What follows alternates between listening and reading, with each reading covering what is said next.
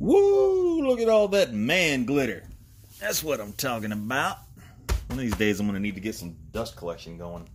Anyways, here in Lathe Town, one of the most important things that you can do for yourself is to have sharp tools.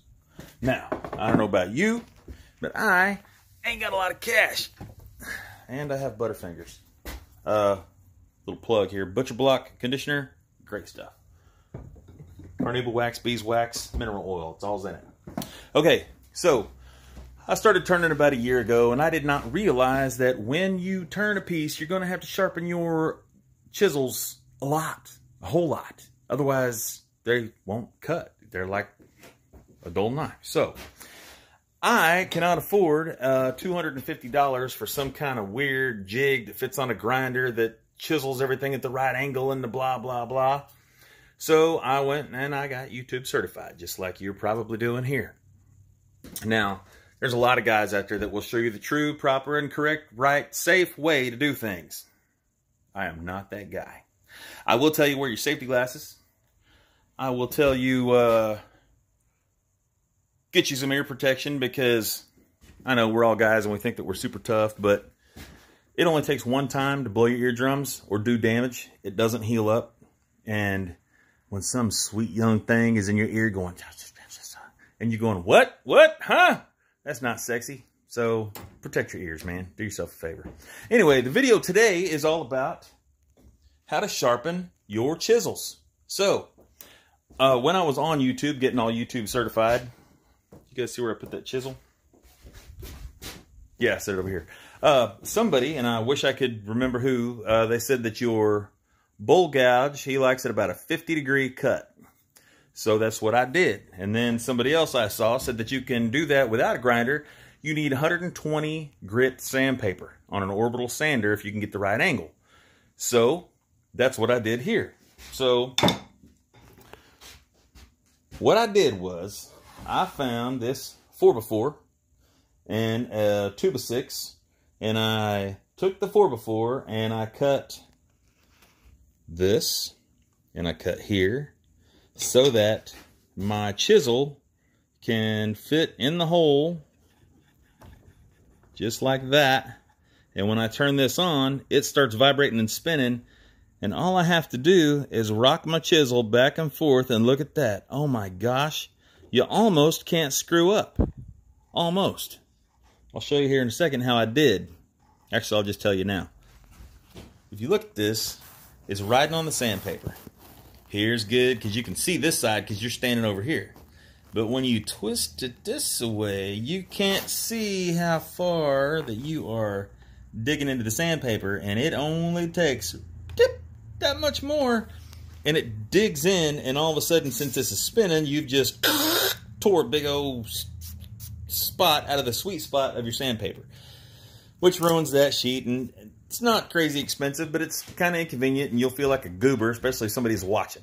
So this is 50 degrees. I notched it here in case you've got a big fat handle. Nothing's in the way. You don't need it to be this thick. Actually, you could probably leave it this thick.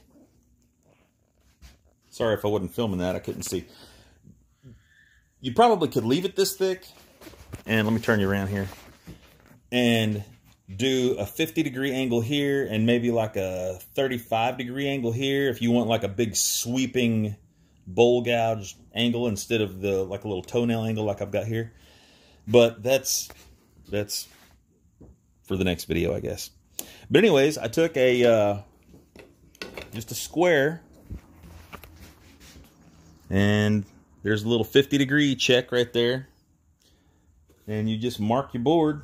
Cut this level with your sanding surface, find your 50 degrees, make a line, and then before you screw all this together, just take your block, and what I did was my 50 degrees, I tried to make a true square T right here, so that when I stuck it on the old drill press, I could tilt the block and just drill straight down and make my exact 50 degrees.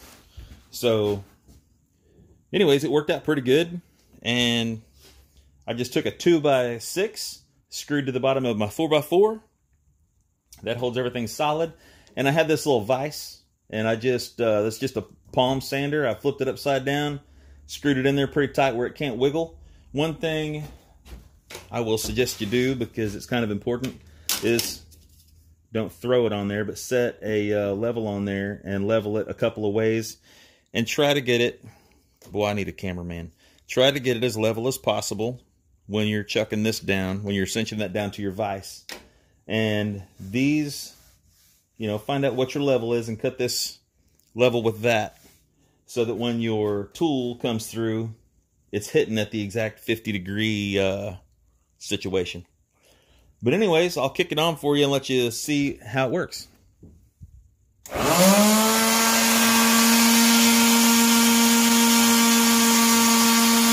to keep it going without stopping it so that you don't end up with flat spots in your chisel. But just go back and forth nice and smooth so that no area gets very hot and you don't get any flat spots.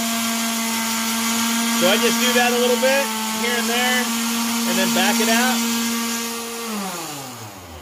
Kill that switch. And then looky there, I've got